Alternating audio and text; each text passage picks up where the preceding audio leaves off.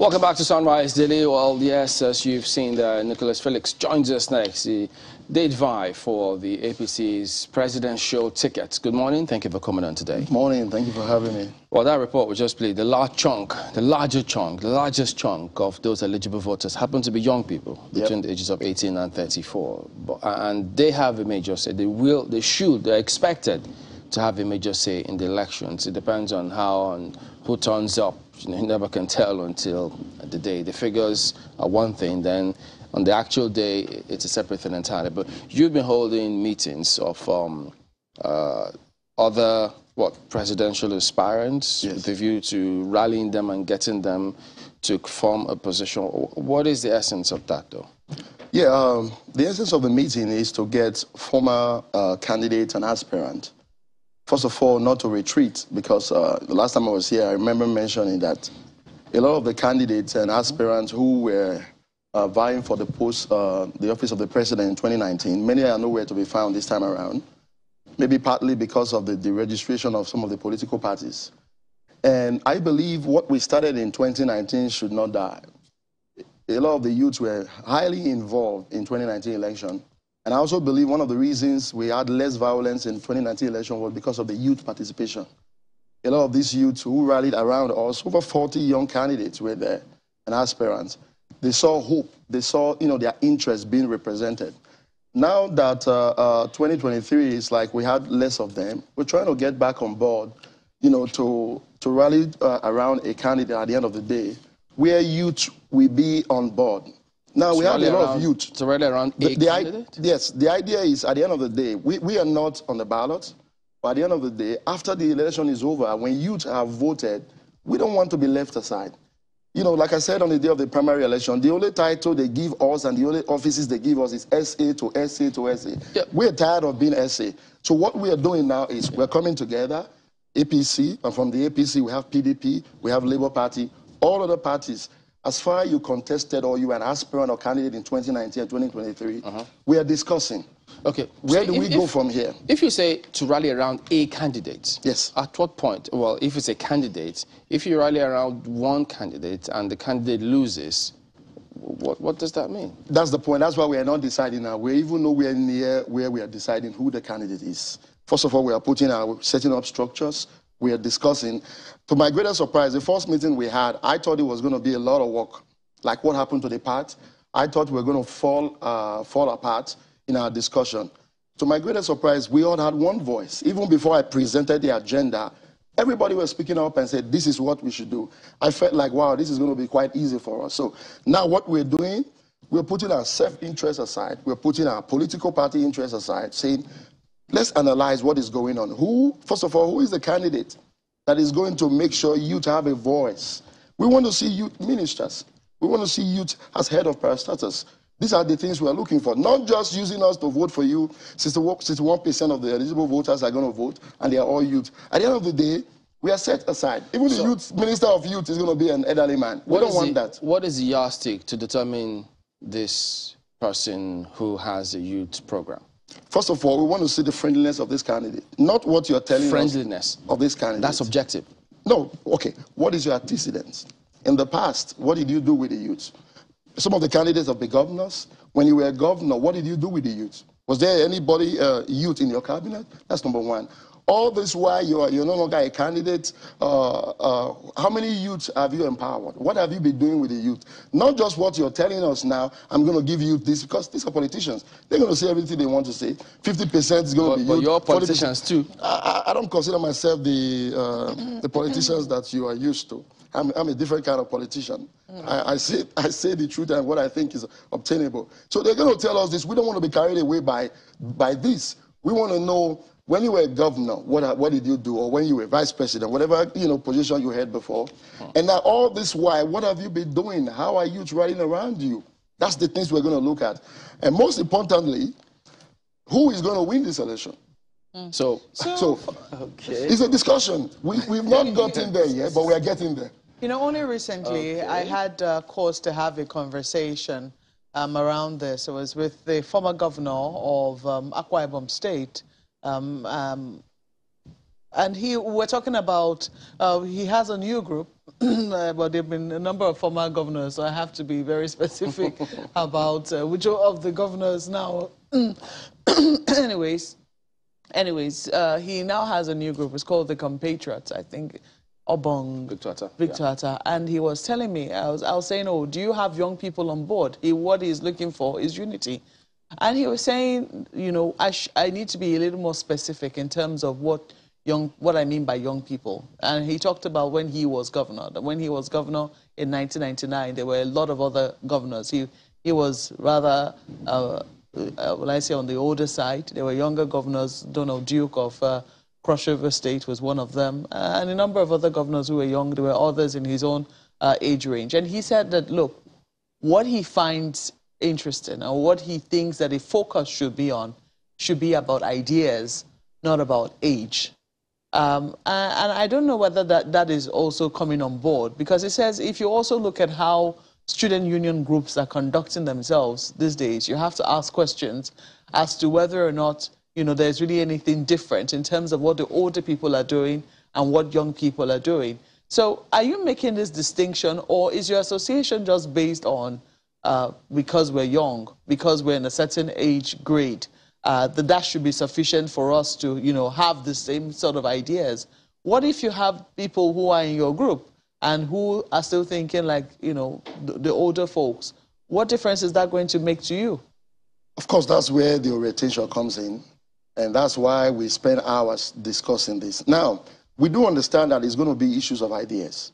And we don't want to be carried away with just ideas. And now, as young people, we are set aside. That has been what has been going on in this nation, where now they think we don't have no ideas. We are saying we're young, we have ideas. Now, let's make it clear. If you look at even our President Muhammadu Buhari, Nigerians wanted him so bad because they felt when he was minister, when he was head of state, he did so well.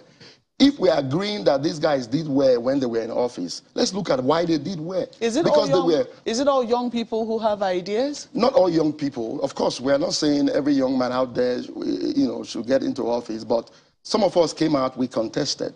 Some of us came out, we threw our heart in the race. Are you aware that some young candidates sold their property? I had one telling me he sold 2 of his properties just to get in the race. Some loan money is one of the reasons you don't want to see many of them out there. Many people get hurt as young candidates. I believe it's the passion and the love they have for this nation. Do you think that people should sell? If I hear that somebody is selling property to join a race, I will be concerned. Of course. I mean, I wouldn't advise that. I wouldn't even advise you loaning money. But I'm just saying they had passion. They had love for our dear country, and that's why they went into the race. Now, I think it's something for us to Is that how you're reading it? I'm reading it a little differently. No, yes, you may read it differently, but I think the deed is done. I wouldn't want to pull him down already. They're already feeling the hurt. My job now is to, as far as Proverbs 27:17, sharpen them, encourage them not to give up. There are many of them who don't even want to join anything. They are out of politics. But we also need to make sure that people don't make the same mistakes. That's why you're highlighting this. Yes, and that's why we're coming together as youth to, you know, at the end of this is what we make somebody like me very happy. When we youth infiltrate the system. For example, Clement Jimbo was one of the aspirants in 2019. Even though he couldn't get the ticket in his party to becoming a candidate, we spoke. He joined the APC. Now he's running for House of Rep in his constituency, and he won the ticket. I'll be so glad to see him as representing his constituency. We have younger people who, you know, they are trying to get on board. Our job is to encourage them. A time comes where we have to forget about it. For example, in 2008, the first person I ever voted for as a person was Obama.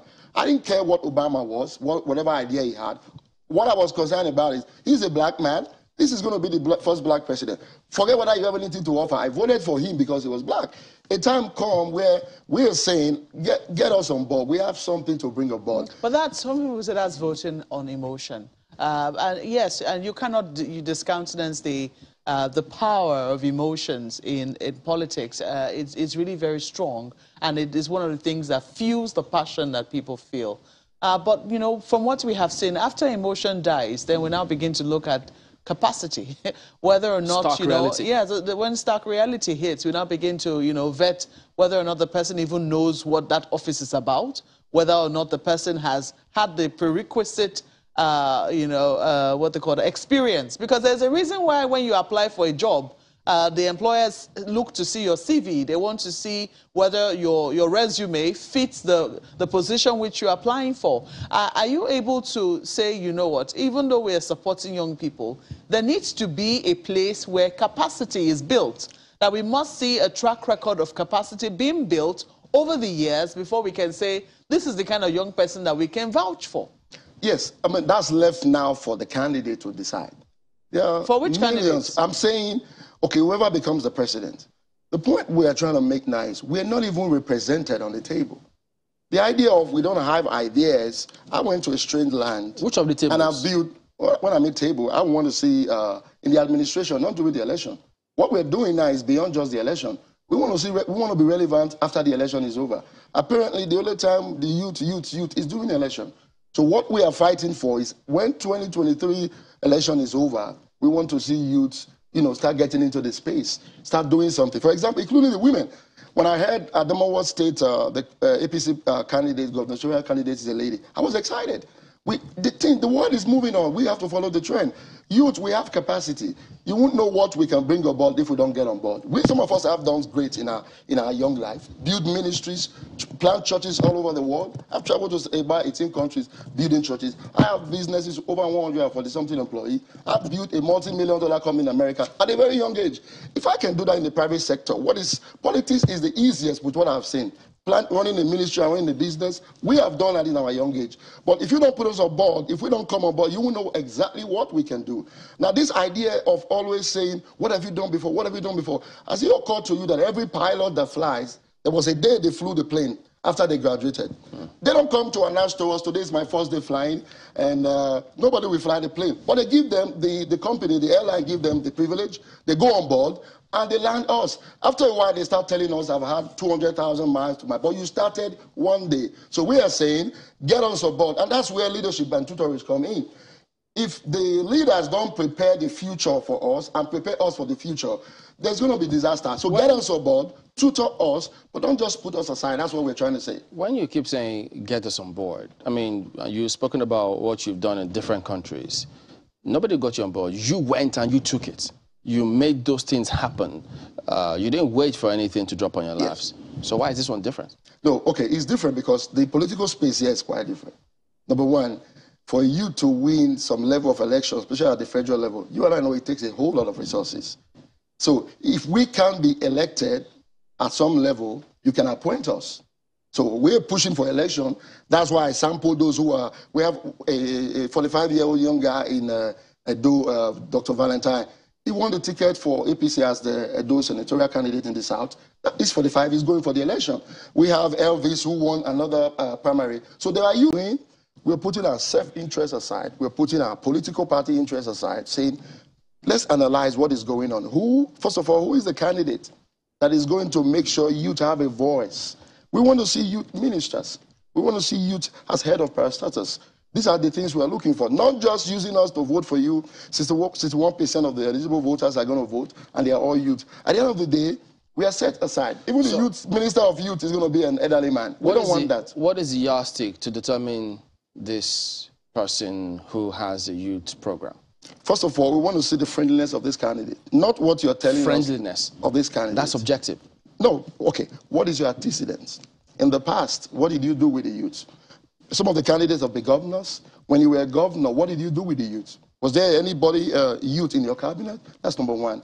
All this while you're no longer a candidate, how many youths have you empowered? What have you been doing with the youth? Not just what you're telling us now, I'm going to give you this, because these are politicians. They're going to say everything they want to say. 50% is going to be youth. But you're politicians too. I don't consider myself the politicians that you are used to. I'm a different kind of politician. I say the truth and what I think is obtainable. So they're going to tell us this. We don't want to be carried away by this. We want to know, when you were a governor, what did you do? Or when you were vice president, whatever position you had before. And now all this while, what have you been doing? How are you riding around you? That's the things we're going to look at. And most importantly, who is going to win this election? So okay. It's a discussion. We've not gotten there yet, but we are getting there. Only recently I had cause to have a conversation around this. It was with the former governor of Akwa Ibom State, And we're talking about, he has a new group, but there have been a number of former governors, so I have to be very specific about which of the governors now. Anyways, he now has a new group. It's called the Compatriots, I think. Obong. Victor Atta. And he was telling me, I was saying, oh, do you have young people on board? What he's looking for is unity.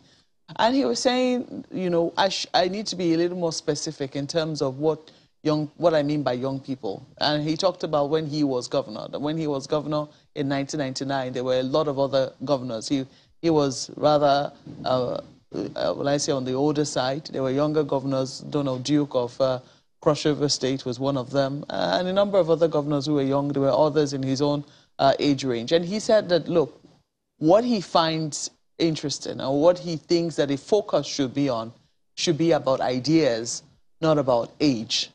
And I don't know whether that is also coming on board, because it says if you also look at how student union groups are conducting themselves these days, you have to ask questions as to whether or not, you know, there's really anything different in terms of what the older people are doing and what young people are doing. So are you making this distinction, or is your association just based on because we're young, because we're in a certain age grade, that should be sufficient for us to, you know, have the same sort of ideas? What if you have people who are in your group and who are still thinking like, you know, the older folks? What difference is that going to make to you? Of course, that's where the orientation comes in. And that's why we spend hours discussing this. Now, we do understand that it's going to be issues of ideas. And we don't want to be carried away with just ideas. And now, as young people, we are set aside. That has been what has been going on in this nation, where now they think we don't have no ideas. We are saying we're young, we have ideas. Now, let's make it clear. If you look at even our President Muhammadu Buhari, Nigerians wanted him so bad because they felt when he was minister, when he was head of state, he did so well. If we are agreeing that these guys did well when they were in office, let's look at why they did well. Is it all young people who have ideas? Not all young people. Of course, we are not saying every young man out there, you know, should get into office, but some of us came out, we contested. Some of us came out, we threw our heart in the race. Are you aware that some young candidates sold their property? I had one telling me he sold 2 of his properties just to get in the race. Some loaned money. It's one of the reasons you don't want to see many of them out there. Many people get hurt as young candidates. I believe it's the passion and the love they have for this nation. Do you think that people should sell? If I hear that somebody is selling property to join a race, I will be concerned. Of course. I mean, I wouldn't advise that. I wouldn't even advise you loaning money. But I'm just saying they had passion. They had love for our dear country, and that's why they went into the race. Now, I think it's something for us to Is that how you're reading it? I'm reading it a little differently.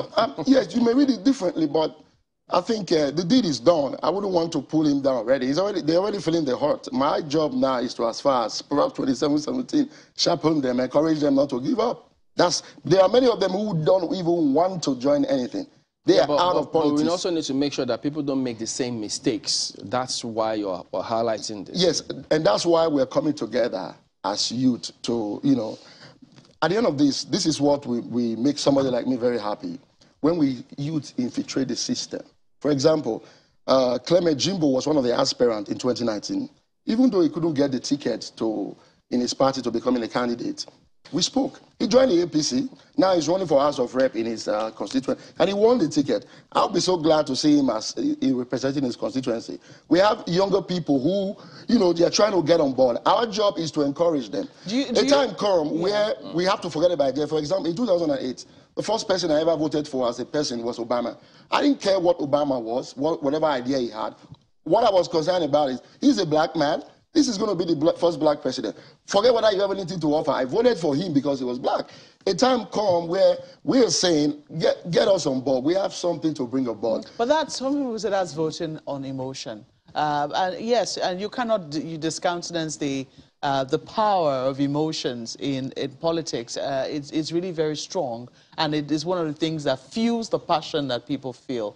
But, you know, from what we have seen, after emotion dies, then we now begin to look at capacity, whether or not, stark reality. When stark reality hits, we now begin to, you know, vet whether or not the person even knows what that office is about, whether or not the person has had the prerequisite, what they call experience. Because there's a reason why when you apply for a job The employers look to see your CV. They want to see whether your resume fits the position which you're applying for. Are you able to say, you know what, even though we're supporting young people, there needs to be a place where capacity is built, that we must see a track record of capacity being built over the years before we can say, this is the kind of young person that we can vouch for?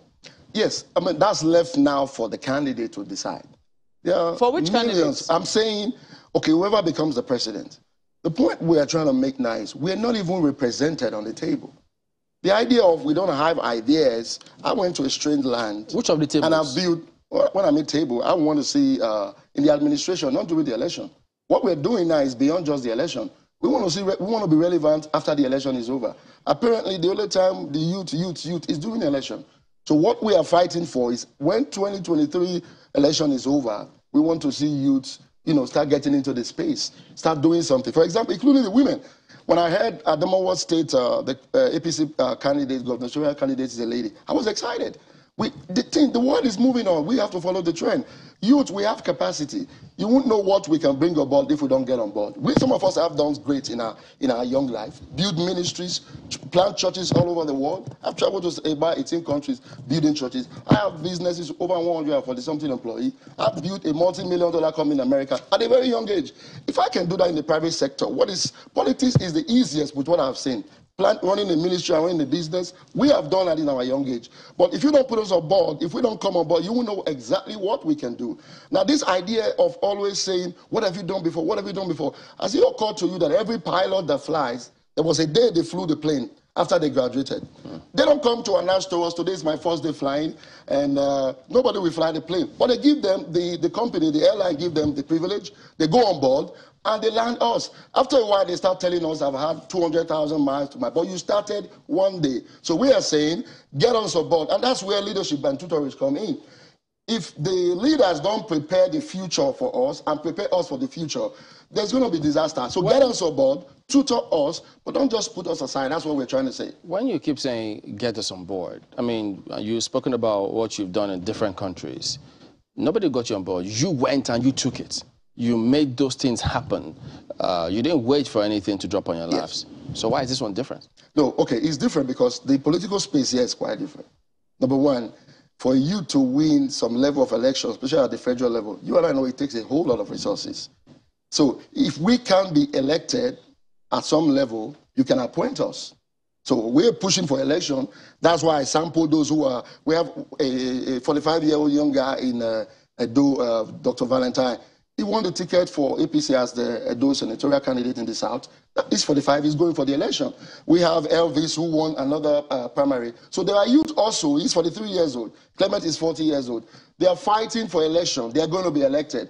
While we are doing that, we're also saying, appoint us also. That's just what we're saying. We're not here as rebels to push our leaders. We're not saying we hate them. We are saying we have something to offer. You see, one thing Nigerians must start doing, I went to a store in New York. I saw a pizza store. They were giving out free pizza, buy one, get one free. What were they celebrating? 100 years of that business in existence. Ordinary pizza, in Italian man, 100 years. In Nigeria, we don't have companies who last 50 years. Same thing is happening in our political space. Where is Bata, the famous shoe in those days in the 80s? There are no companies that last 50 years in Nigeria because why? Our leaders don't know how to hand over the baton. Some of them will even take it to their grave. We are saying, we are here, let us come on board, so that as you guys are retiring, train us so that you will have a Nigeria to enjoy. First Bank will disagree with you. They've been here for 125 years. That's one bank. But there are so many companies that and the head ordinary offices. hair salon will be there for 50 years in this country. But Nigerians, they are not there. They fall away. Let's bring in our colleagues in Lagos. Well, thank you, Chamberlain. Indeed, a lot of companies, the formal and informal ones, would disagree with you on that one. But help us understand this, because really, you said that politics is easy, right? Because if you've succeeded in the private sector, you can do politics easily. But you also said in the same breath that winning elections in Nigeria is very, very hard, and all of that. So help us understand this, really. You were schemed out, it would seem, young people, in spite of your large demography. Same for women, even worse for women. Women make up half of the population, but in governance, They're even fighting for 10%, talk more of the affirmative action. So help us understand what exactly, I don't want to say easy now because you also said it's difficult. What makes it difficult for young people to be a part? I'm still going to get to what you're proposing, but I just want to have a sense of maybe what you people decided within yourself, that what is that big hurdle to us being a part? Because you have the numbers really, and it only makes sense. Democracy is about numbers. If you have the numbers, you should have the representation. Yeah, let me clarify this more. When I use the word is easy, I'm comparing it to being a pastor. Being a pastor is the easiest job, in my opinion. Somebody else can disagree. Apart from being a mother raising kids, being a pastor is one of the most difficult jobs on earth. So pastoring people, the expectation is high. You have to be perfect. You can't make mistakes. So that's what I'm comparing it to. A pastor, started being a pastor at the age of 22. I'm 41 now. So when I compare it with politics, I see a big difference. So that's why I'm saying, you know, it's a little bit much more easier in politics. Now, what we are asking for, again, is just to have the youth on board. Our discussion went very well. We agreed that at the end of the day, we're going to have a candidate. Not now, it's maybe to January, we have to all agree. Nobody is infusing any candidates. We're all from different political parties. But our interest is to make sure that the youth voice are heard. That's all what this is all about.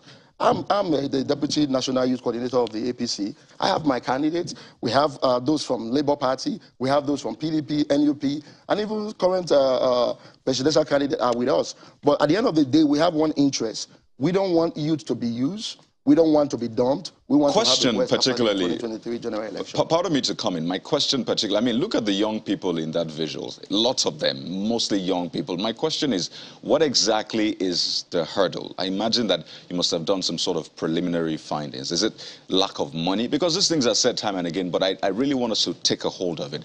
Is it lack of funds? Is it lack of structure? Is it lack of ideas? Is it the fact that even the young people are not taking it, as Chamberlain said, because nobody will give it to you?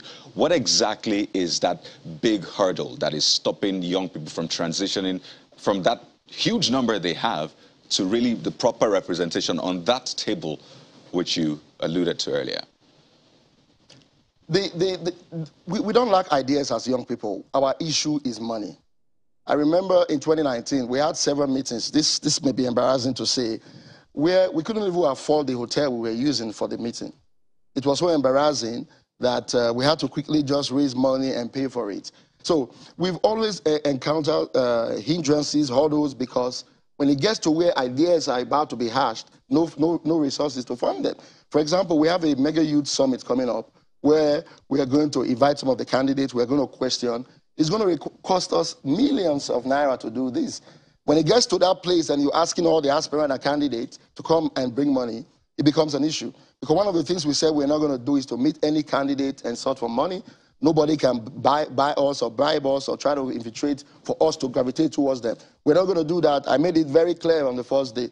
But when it comes to now where we need a lot of resources to do this, it becomes an issue. That's why some of us have decided at the start to fund this alone, so that we don't face that hurdle. The problem has been money. It costs billions of naira. Even to run for governor in any state, it costs billions of naira. So these are some of the challenges. And sometimes the youth don't even make it easy on us.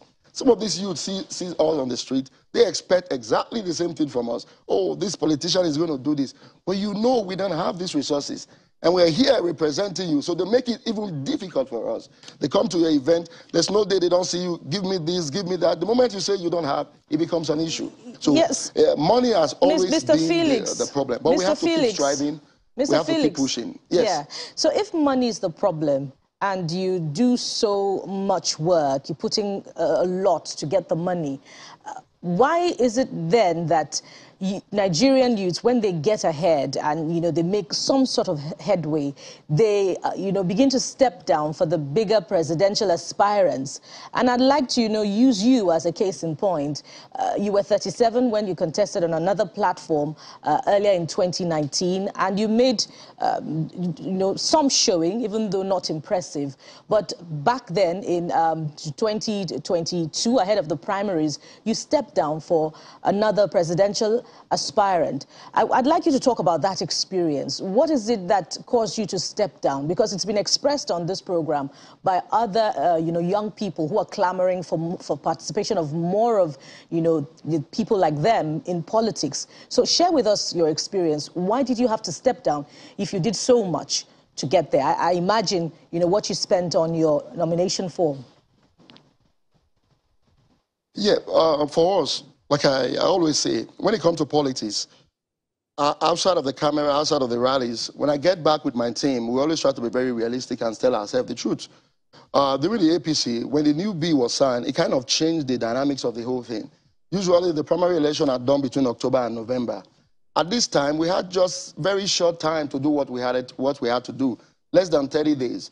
And the list of the delegates were fluctuating. We didn't even know who was who. Before it came out, the access to the delegates, to even go and reach them, unlike other candidates who had enough resources traveling to see these delegates, we couldn't do such. And what we did was to get the phone numbers of the delegates. We reached out to them via messages, making calls. The feedback we were getting, some of the delegates were saying, oh, we don't know you that much. We don't know you that much. When we saw that it may be difficult for us to hit this, it may be difficult for us to get this, in order for our effort not to be wasted, we said, okay, let's align with somebody we know that will always represent our interests. That's why we went that way. We didn't just want to throw all our effort down when we know exactly the time was not there, the resources were not there. And of course, we didn't just want to pull out. All our efforts will be wasted. That's why we said, okay, we may not get the entire cow. Let's do something. Let's, align with somebody we know that will represent our interests. That's why we did that. Going forward now, this common ground for conversation with other presidential, with past presidential aspirants, should you pick a presidential candidate that is not from your party, wouldn't that be conflicting with your job as, one of the campaign managers for the All Progressives Congress? No, it will not be conflicting because I represent my candidates. And I'm sure the person from the Labour Party is going to represent his candidate. I'm sure those from PDP are going to represent their candidate. It's left to us now to come on board and say, this is what I know about my candidate. This is what I know my candidate can do. And as a group, as a team, we'll be able to analyze it. I have a personal relationship with my candidate.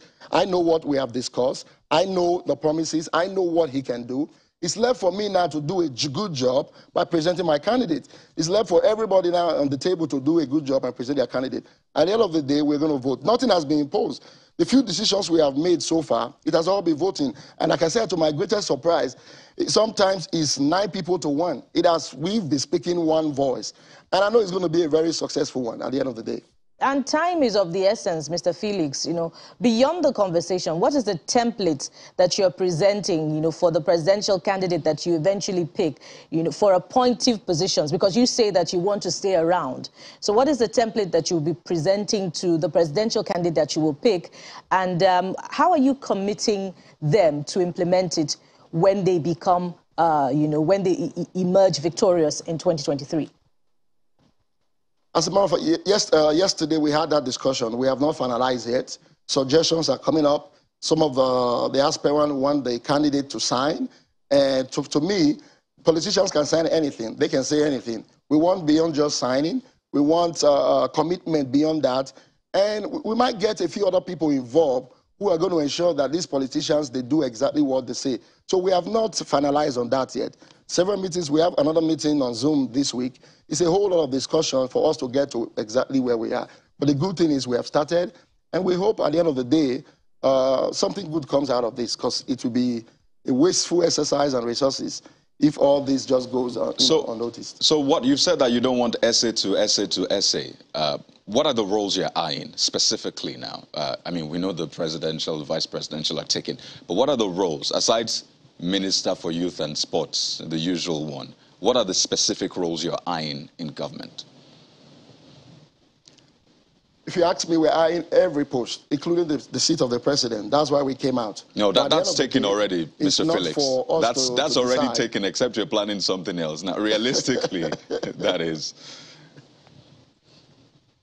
That's what I'm saying. I believe we can function in every capacity. I believe we have people who are good in so many areas. I jokingly even said, I would love to see Shore as the chairman of the EFCC. And I know he may never accept that, but I would love to see somebody like Kingsley Moghalu in the economic team. We have people who are specialized in different areas. So the candidate now, that's what we are saying. If you are youth-friendly, you know who is who, you understand where people can function. And if you really want to get the youth on board, we don't need to demand and tell you must make me Minister of Petroleum. You know exactly what to do, and that's what we're going to be looking at. What can this candidate do? How, you know, what is their way of thinking? Can you see this? If I can picture that somebody like Kingsley Moghalu, who was the deputy governor in CBN, is good in the economics, we can get you on board to join. And I think this candidate should have the eye as leaders to also see that youth, we have a lot to bring on board and be able to join in the administration. Won't your principal be disappointed if the team don't support him as the candidate? There's nobody that will not be disappointed. I went to the primaries. I wasn't happy when it came out, but in every election, there must be a winner. But like I said, we are going to bring, I'm not there to just throw my principal. I'm there to represent my party. The PDP guy is there to represent his party. The Labour Party is there. So it's up to us now to come and tell us, why do you want it to be your candidate? I'm come prepared and letting them know, this is what my candidate can do. This is what he's going to do. This is what I think he has done. Everybody has to present it. At the end of the day, we are going to vote. Somebody's going to be disappointed. Who? I don't know. What if you present another candidate other than or the team chooses another candidate other than your party's flag bearer? Wouldn't they consider you participating in that as anti-party activity? No, they understand that this is totally different from my position. I'm fully for the APC. I'm the campaigning for the youth. But the idea here is we need somebody. Again, if I truly believe in my principle, I should be able to represent it. That's what we're doing. That's why nobody has been told not to speak about your principle. The time is coming where all of us will have to come. I want it to be Bola Ahmed Tinubu. I'm going to have to explain to the team, this is why I want it to be him. It's left to them to buy it. The other person have to explain. You have to be able to say your candidate. Unfortunately, if you can't say your candidate, it means your candidate can't do anything. Because at this level, if your candidate is really youth-friendly, you should have known by now, and you should be able to present it on board. I believe mine is youth-friendly. I have all the arsenal, I have things ready to present. Now it's left for us now as a group to vote and decide which way we are going. So how does this work? Is it just with the former presidential aspirant or candidates, or is it themselves and their structure, as it were, if there's any such thing in this particular case? So what are they bringing to the table? Why should the parties or the candidates listen to them? Oh, yes, we all have structure. It may not be as big as you think. During the election, many of us gather thousands of votes. As little as you think that may be, it adds to it. We are not saying we are the one person who is going to make you lose an election, but you do know every vote counts. Recently, there was an election held in America, and the candidate won by just one vote. So every vote counts. We are bringing our own on board. Every aspirant, every candidate, no matter how small you think they are, they do have people who they represent, and they do have followers. So we are saying we are bringing what we have on board, and we hope that these candidates will follow suit. And it's getting bigger. This is not, it's starting now with just former presidential aspirant. Everybody was invited. Nobody was cut out. As far as you were young, under 60, we sent an invitation. Of course, many are not going to show up. So why is it just presidential aspirants? Why not other positions? For now, because the election we have right now is a presidential election, we're focusing on just that. But like I said, it's going to get bigger where we're going to have almost everybody on board. The time is too short for us to do that now. Hence, we voted on that also. I wanted it to be just beyond that. But when I got there, almost everybody wanted the other way. But even though I'm the convener, I have to understand that this is a group. This is only about what I feel or what I want. So they voted that for now, let's limit it because we don't have time. We have just 2 months to do a lot. While we are campaigning, we are moving from state to state for our parties. This is just by the side. So there's not enough time to do all. Hopefully after the election, we're going to be able to come as youth all over the country and make our voice louder and bigger. I'm just a little curious. Why should they trust you? Because even though you have said it's a non-partisan arrangement for now, you obviously belong to a political party. You are Deputy Youth Coordinator for the presidential campaign. I mean, what if this is just about, some long-term strategy not just for now, you know, for maybe much later, but also even for now. Why should the other participants in this group of yours trust you? Like I said, they did. As a matter of fact, when we convened it, I didn't even start as a convener. I sat with 3 other candidates and we spoke about it, we planned it. On that very first day, they voted. I didn't ask to be voted for. They voted that I should be the chairman of the group. They do trust me because I brought some ideas that they thought, no, let's go this way. And there was no argument. I went there. So in terms of the trust, somebody have to be trusted. My interest is pure towards this. I have no personal interest, and my interest is not just my party, but I'm saying all of us have to bring our candidates. Somebody, you have to represent your candidate. If you cannot represent your candidates on the day of we're going to be voting, it means you have a lot of work to also do, because if we are telling your candidate to consider you, you need to be able to come on board and tell us what your candidate is going to do.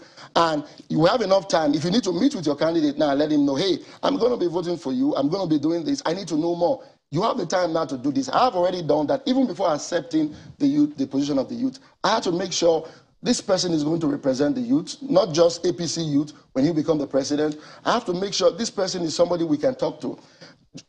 Joining people is not, or supporting a candidate, it's not a big deal for me. Like I said, I don't have to be here. If I quit politics today, and I'm not going to lose, but we are here to serve, like our national items say. We are here as youth. We have strength, we have love, we have faith to serve our father's land. That's what this job is all about. So all of them should be able to present their candidates where I'm going to present my candidate. I'm going to explain from day one why my candidate is the best for this job. And at the end of the day, we also have to look who stand the chance of winning. We have 2 other younger candidates. I'm sure they're going to want us to support them as younger candidates. If I was a candidate, I'm sure I would have wanted them to support me. Then, like I said, we have to be realistic. We have to tell ourselves the truth. Hey, my brother, we love you. We cheer you up in this game, but you and I know you're not winning this election. Yeah, well, why are you not looking also at younger candidates who have the potential to win, especially in other maybe positions at the subnational level, to see how you can also push them forward? We're doing that. That's why I mentioned some names. I even wrote them out. We're doing that. Even financially, we're supporting.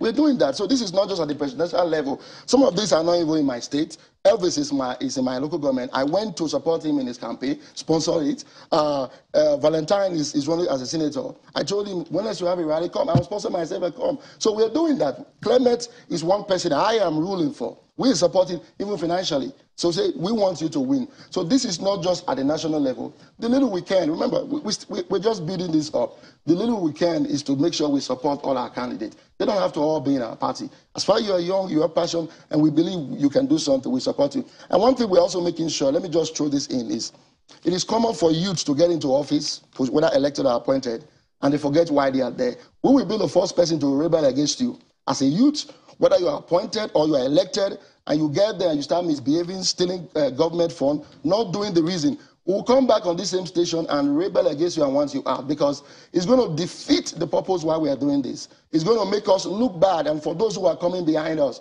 very soon some of us are going to be in our 50s and 60s, and the youth can no longer have a voice. So every youth out there, you get into office, you know the reason why you are there. Represent the youth. Don't make us look back.